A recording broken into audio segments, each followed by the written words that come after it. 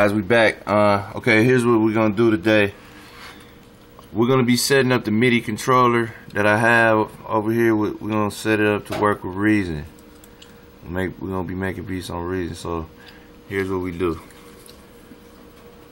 I'm checking it right now. I'm not getting anything. So I know I got power to the controller, but I'm not getting anything. This is brand new install of Reason. So. And a brand new install of the controller on this machine. So what we're gonna do, let's go to preferences. We're gonna go to preferences. Okay. Did I do it?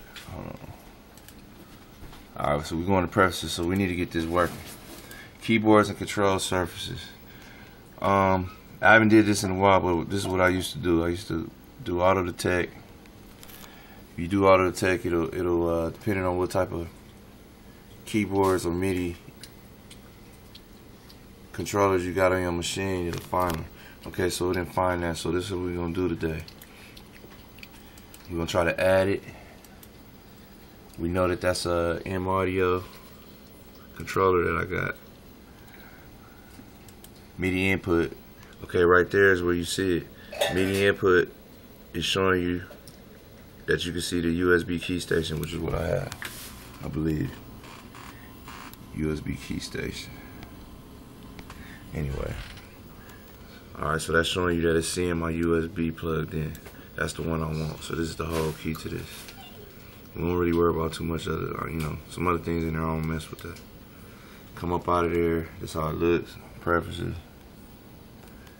Basically, to save that in, you just basically exit it. But what I want to do, I want to test it and see what if I got it.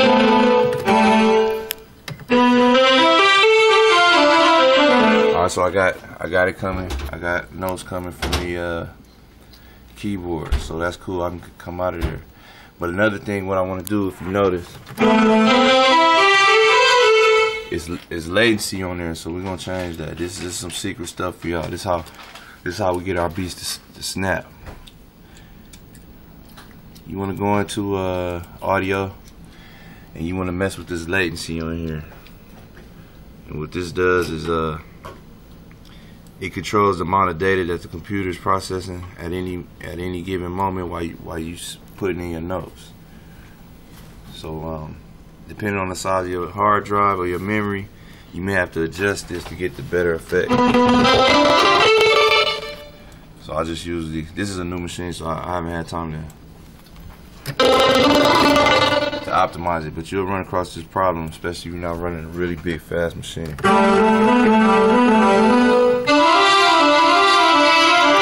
I got it close, and that's at 5632 samples. That's pretty close. I can do something with that. Still off, so I need to go up. I need to try to get it on point.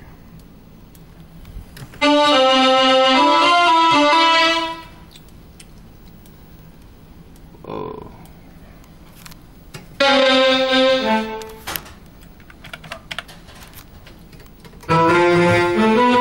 That's it.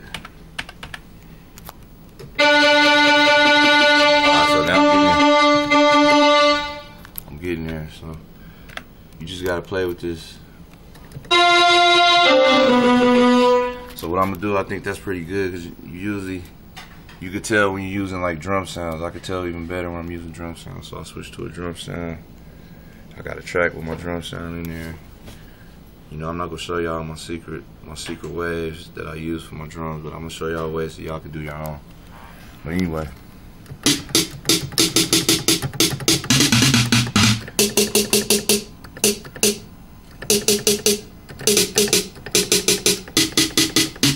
It's cool, it's almost on point, but I need to get it a little bit more. I need to lose a little bit more of that latency. And normally it'll take me a little bit more time to get it.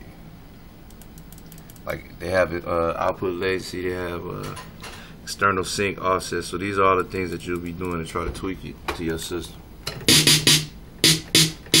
Like I got it close, but I would sit here for a long time to get it to get it to work for me the way it needs to. I think I'm forgetting it because I used to have another trick for it, but a quicker way.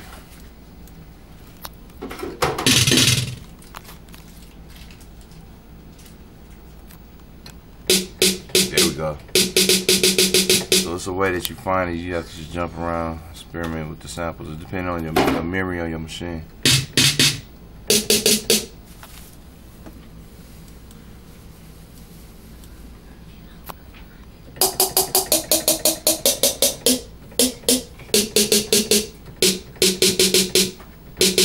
That's pretty close. So what I'll do is, I know that that's the closest, and I'll go in here and mess with these smaller values and see what that'll do for me. And it may give me a little closer. But this is what you'll do. You'll spend a few minutes doing this, trying it on the keyboard till you get it to hit exactly the sound to hit exactly when you hit the keyboard.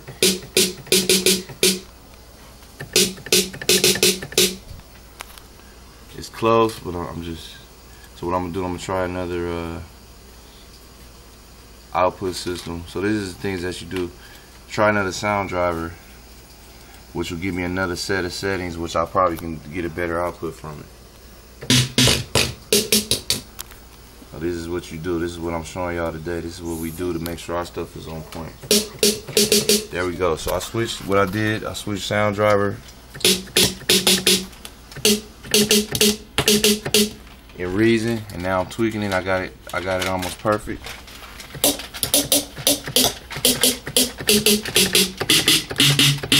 Alright, so yeah, now I'm in there, so I can just mess around with that, and now I can go ham.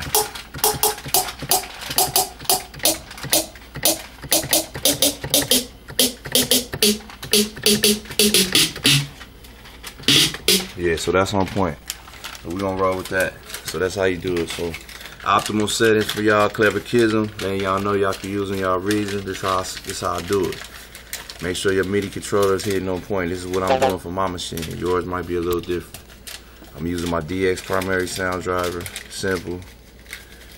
My buffer size is at 2432 samples. My input latency is 1 millisecond. My output is 55 milliseconds. My external sync offset is 125 milliseconds. All right, that's what I got. So you'll be playing around with yours till you get it right. All right, so now we got action. We got MIDI controller working. We good. So next time we're gonna jump in the beat, and we'll start dropping something in this beat on Reason, on this new install of Reason. We'll be right back.